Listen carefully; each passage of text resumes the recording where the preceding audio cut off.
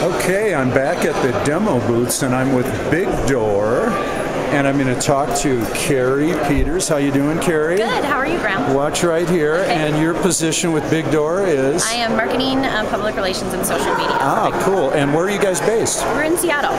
Oh, great. Tell us what BigDoor does. Sure. So we're a gamification platform. So we help websites add points, badges, and leaderboards to their sites. So how long have you guys been in business now? We are actually just 2 years old in June, so getting on our terrible twos. And how many of you are here? Just the two of you? Or? There's actually 4 of us here today. Oh, cool. Yeah. So tell us, do you want to move in and show us on the laptop here what you guys are doing? Absolutely. So this is our main website. We have our simplest implementation here. This is our mini bar. So people can take this and add it to their site. It's a snippet of JavaScript. It takes about 5 minutes to add. And people can get started sharing via Facebook and Twitter. As they share and people click on links, they can begin to earn badges. This is a customizable white label solution. So, you know, Graham, if you wanted to add this to your website, you could white label it, and people can move up the leaderboard as they kind of participate on the site. So really, we're trying to increase user engagement, loyalty, and monetization for websites. So it's the gamification of everything, huh? Yeah, well...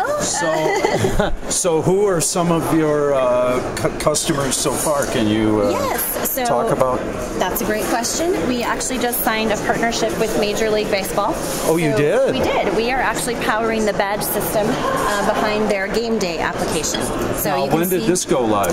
This actually went live on opening day, but we just announced it in early May. So right now we have a live game going on, and people can play along, watch the game.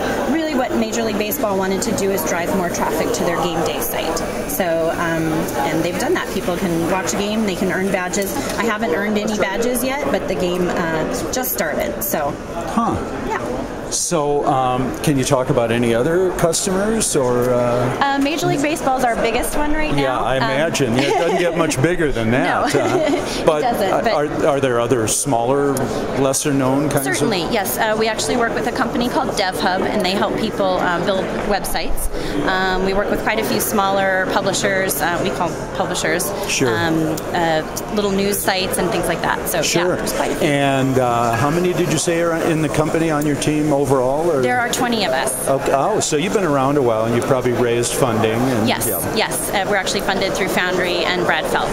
So through Foundry and Bradfeld. Oh, there you go. So that's why you're here. Okay, well, great. Were you a Techstars company in Seattle? That's fairly new to Seattle. Yeah, well, we are actually not a Techstars company, but we share space with Techstars. Oh, you do? Okay. Yes, and Andy Sack, who leads the Seattle Techstars, is also one of our yeah, cool. Well, you guys were founded long before Techstars was in Seattle. So. I believe so. But we do share space with a lot of them, and we're looking forward to meeting all the new people in the fall who come through the new Seattle. Yeah, well, thanks for taking the time to talk to me, Carrie. It sounds great, and we'll check it out. Cool. Okay.